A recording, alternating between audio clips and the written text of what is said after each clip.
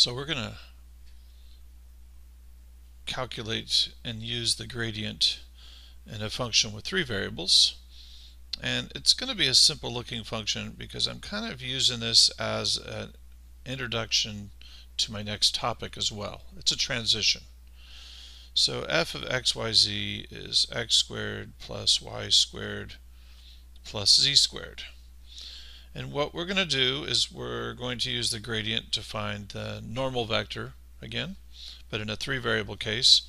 So we're going to start by looking at the level curve when the function f is equal to 9, or translation, x squared plus y squared plus z squared is equal to 9. Whoa, hold on a second here. That is a sphere. That is no curve. Curves with variables like this, they would only have two variables. The three variable XYZ case is going to be a surface. So this sphere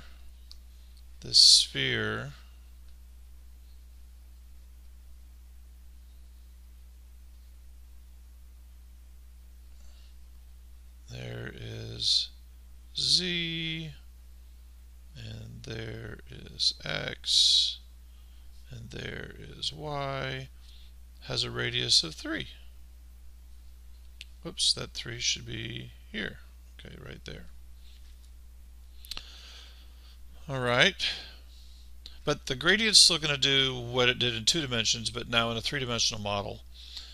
The gradient is going to give me a vector that is normal to the surface. So for example, the x, y, and z axis, when they come out, they're normal to the surface at those points. So let's go ahead and do the gradient calculation. The gradient of f of x, y, z, and the x partial derivative is 2x,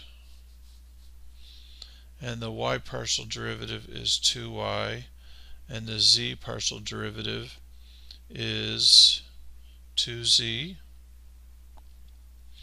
And let me just show you, take it for a test drive. If we were looking for the normal vector here, the full coordinates of that point are 0, 3, 0. That's a point on the sphere, on the surface. The vector would be 0, because 2 times 0 is 0. 2 times 3 is 6. I so want to write a 2 down apparently. And 2 times 0 is 0. So what we would be drawing is a vector that goes 6 units. So I guess it would end 9 units over on the y-axis. So 3 plus 6 would be 9 in the direction of the y-axis. Now, if you've been around with me for a while, then you already know that drawing this in 3 dimensions is not likely going to be the problem, but we're going to use the vector for something. Now, can you find some other point on the sphere that's not on the x, y, or z axis? I mean, could you find other coordinates we could use? So how about this one? I wonder if we use the point 1, 2, negative 2. If I use my function here, 1, 2, negative 2, 1 squared is 1, 2 squared is 4, negative 2 squared is 4, aha, that's 9. That would be on my level surface. So 1, 2, -2, it might be like right down here, southern hemisphere. The gradient of that point, at that point on this surface, 2 times 1 is 2.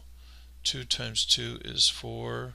2 times -2 is -4. That would be a vector that points directly out of this point in the x, y, but -z direction.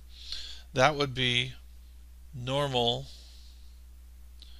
to this level surface at the point 1, 2, -2.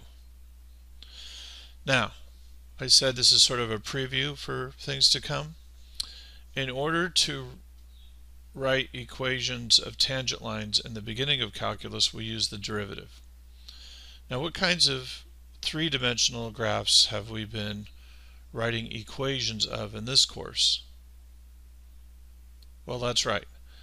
We have written equations of the line normal to something, normal to the plane. We've also written equations of planes. We are going to move into writing the equation of the tangent plane at a point on a surface, or the line that is normal to the surface at a point. But we need the gradient in order to do that. So stick around and we will move into that topic. It's not a very long topic, but it is rather significant. See you then.